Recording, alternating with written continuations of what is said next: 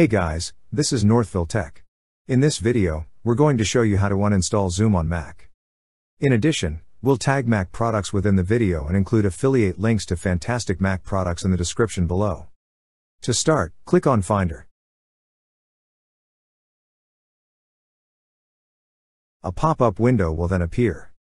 On the left side menu of the pop-up window, you will see an option for Applications. Click on Applications. The list of applications will then appear. To uninstall Zoom, there are three options. First, hold the Zoom icon, then drag it directly to the trash icon located at the taskbar.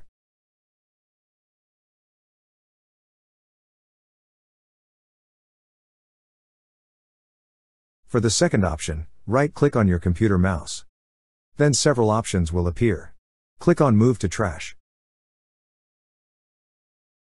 And for the last option, click on Zoom. Then click on the File option at the top left corner of the screen. On the drop-down list, click on Move to Trash. That's how you uninstall Zoom on Mac. Thank you so much guys for watching, and if you have not yet subscribed to our YouTube channel, please subscribe to our YouTube channel as we create tech videos almost every day. Also check out our website northvilletech.com for great tech articles, and our recommended resources in the description below for various sign-up bonuses.